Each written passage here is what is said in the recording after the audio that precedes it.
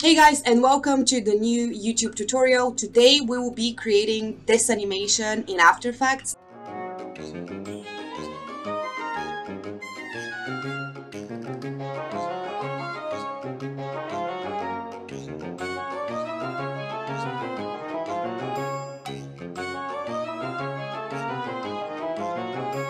This animation is part of the lessons that I have in the membership program, where I have a few courses available, and this is one of them. At the end of this video, I'm going to show you the full animation for all of the lessons that we currently have. So if you want to learn this animation, follow the link in the description below and you can join our membership program. So this character is already rigged. Actually, this in love animation is already created. So in this tutorial, I'm going to directly start here and show you how I created this crying animation. So let's get started. Okay, so let's start with the pop-up. That will be the first thing that we are going to be animating.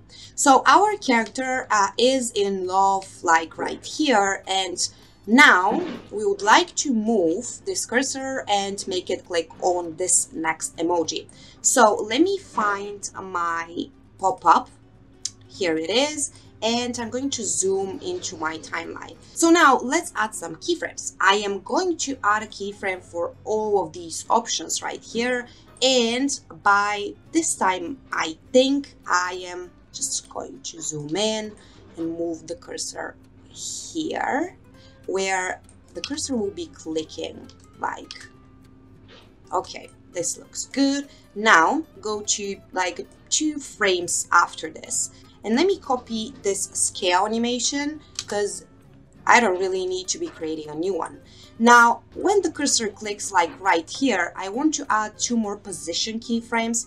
And by the end of it, I want it to move slightly here. Let's see how that looks. Okay, I think it looks pretty good.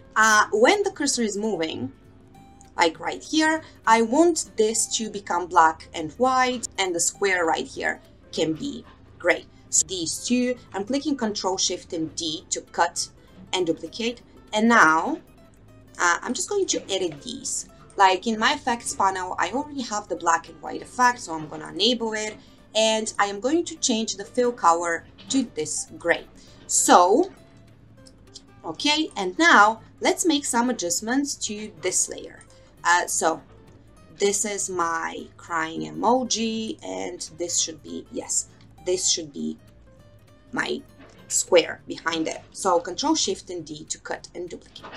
Now let me add a scale animation of this rectangular over here, but don't forget to parent this layer, like the crying emoji, to the square. So I already parent this to this, and now let me copy these because this is the animation, yeah, of the previous emoji, and I'm just going to use the same one. And let me see when the cursor clicks, so it's around here. So I'm going to Ctrl V, paste it, and let's see how that looks. Okay, great. And now let me actually cut these and make them start here and this right here. And as you can see, this layer over here, it doesn't have keyframes just because we basically added it to the new layer. So let me parent this layer to this layer, and I'm gonna extend this layer over here. And now when this emoji goes down, let me change the fill color to the same fill that we had here. So I'm just gonna copy this, paste it here, and I am going to disable the black and white effect. So let's see how that looks. Joop. Okay, amazing. So the only thing that I noticed is that this emoji is not scaling down because it wasn't parented to this previous layer. So let me parent it here. Okay, the pop-up is ready. Now let's go back to our character to see if the timing is right. Okay, amazing. Now the first step would be to add a keyframe for every single thing that we had animated. So I'm just adding a keyframe everywhere. He is in love, and then suddenly I want him to fall down to its original position. However, I wanted to add a little bit of this comic effect that you can see here. So he's just kind of standing there, then he looks down, and then he jumps.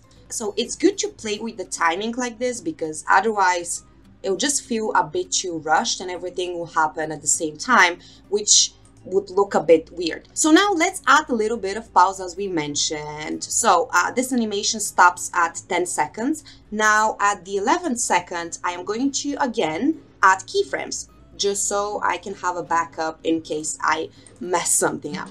Great. So now the first thing would be for him to change his mouth and look down. I am going to first change his mouth right, let me see, so right here. Okay, here. I'm going to change his mouth. So let me open up the mouth. Pre-composition, here we go. And now I want the mouth to be kind of rounded like a circle because he will be surprised. Control Shift and D to cut and duplicate. And we already have this mouth somewhere. This is the mouth that we want. So Control D to duplicate that.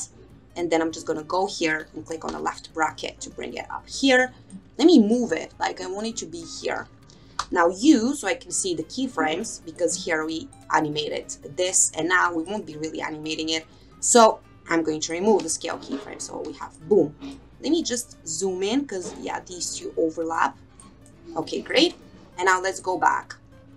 Okay, so boom.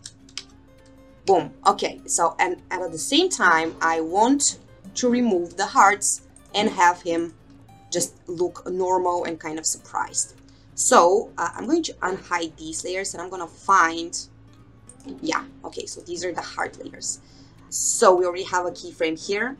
How about we just change the heart scale to 0 and the path of these two layers, we can just copy the first keyframe, because we already animated that. And at the same time, I want the eyes to scale down and just look normal.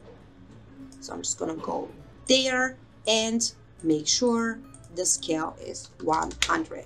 So normal, and I'm gonna remove these keyframes here. So let's see how that looks. Okay, I think this needs to be faster, so let me just move these here. Okay, great. The last thing that I want to do with the hearts would be to change their position, because they scale down somewhere kind of in the middle. Let me see this. Okay, and let's animate the eyebrows just a little bit. Like I am going to make the eyebrows go down, like here in the middle, because I have a few more keyframes. Okay, so they would go down and then they would go up, like right there. Let me delete these. Let's see the whole thing now. Great, so he's not in love anymore. Now let's add the second movement, which is him looking down. So first he'll look down, as we mentioned before, and then he will jump. So I'm gonna add a keyframe around here. Then he'll look down first. Okay, I'm moving the joystick basically.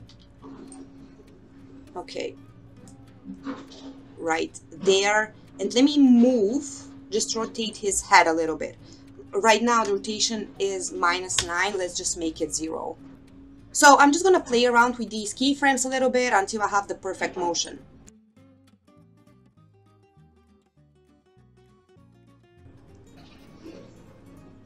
Now it's time for him to jump.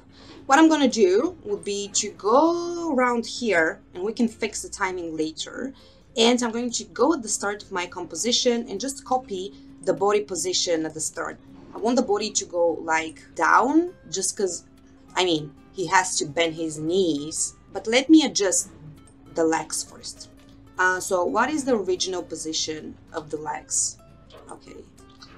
Okay.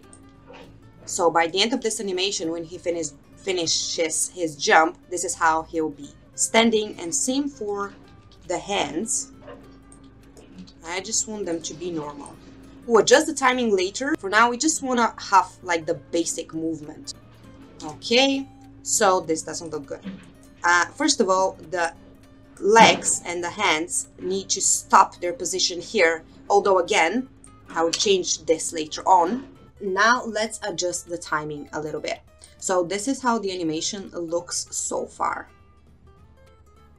Now it looks a bit robotic because the legs and the hands are moving with the body, and we don't really want that. So let's see what we can do. And I'm going to actually make the legs animate before the body jumps, and I'm gonna offset one of the legs like this. Let's see how that looks.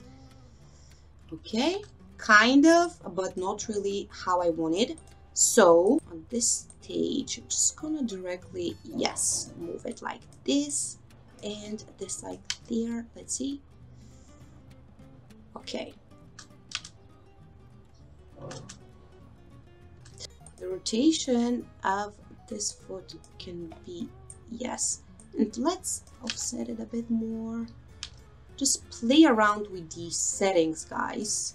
Okay, well, this looks way better now. Okay, it's smooth and nice. Now let's fix the arms. So again, I want them to start before the body starts to move. Well, I think this looks good.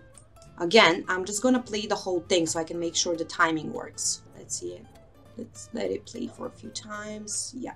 The only thing that I would change would be to make this movement faster. It just looks like, ooh. So let me just quickly fix these legs.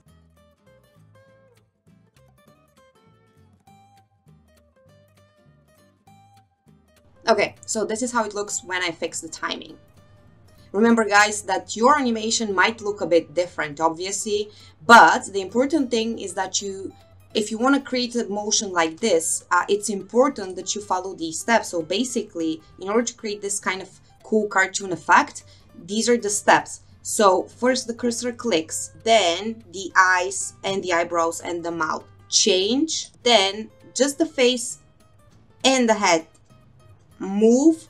Then we have a couple of frames of a pause, then the legs and the hands start moving, and then the body moves. So this is the sequence. So mouth, eyebrows, then we have face, then we have legs and arms, and then we have body. Now I'm just gonna do a few more adjustments before we start the actual cry animation. So here in the middle of these keyframes, I'm just gonna actually copy this, and so that's the kind of the original frame.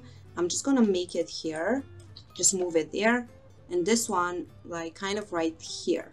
So we just have like one more motion before he lands. In the previous lesson, we added the expression for the hands. I'm just going to make sure this is 0.